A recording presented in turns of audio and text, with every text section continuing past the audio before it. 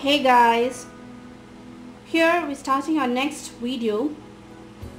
So here we are going to make a very common dish in India, that is the gajar ka halwa or carrot halwa. As we are making carrot halwa, the main ingredient is the carrot. Here I have grated them and made into this pieces and kept here. 1 cup of grated carrot you need, and next is the milk. For 1 cup of carrot you have to take 1.5 cup of milk. For these two combinations you have to take 8 teaspoons of sugar. And then the next ingredient is the ghee for frying and then cooking and all this. And the next small ingredient, that is we commonly say lychee, that is the cardamom.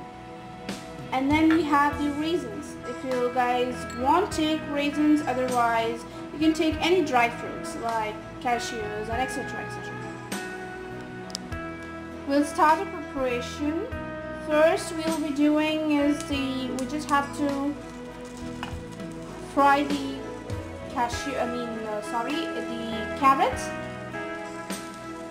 just on the stove. Now I'm gonna fry the carrots.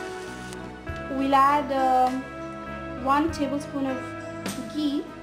If you people want, you can add ghee or you can even use dalda, anything, but here the best taste to give is the ghee. That's why I've taken ghee here. Now the ghee has got ready. Now I'm gonna put up the carrots.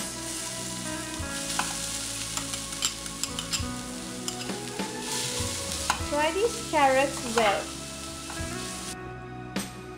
While the carrots are getting ready, on the next stove, what we're gonna do is we're gonna add the milk and make them boil,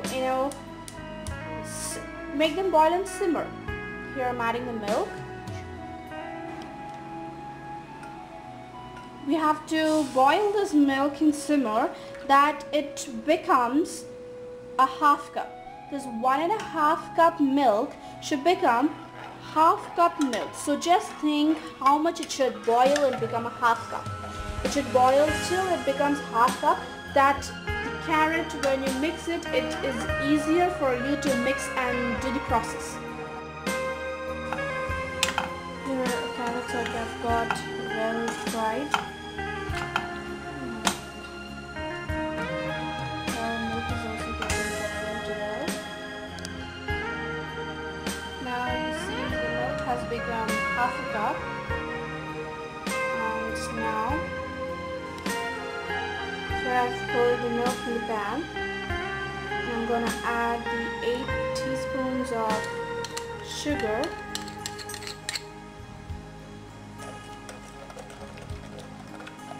And we'll add the cardamom too. When this stage comes to boil, then we'll add the carrots into it. Here the milk is getting boiled and I'm adding the carrots.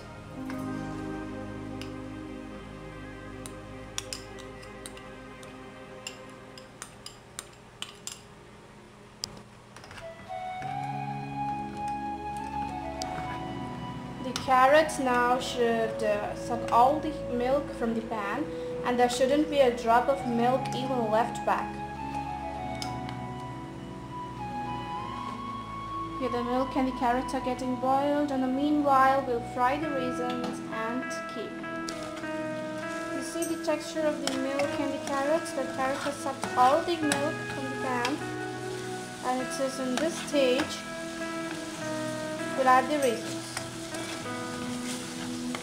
Here I have added the raisins and mixing them well.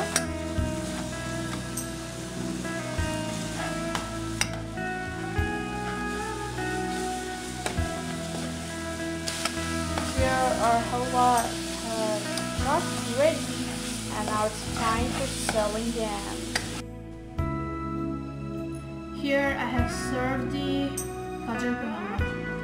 So our sweet and tasty carrot halwa is ready.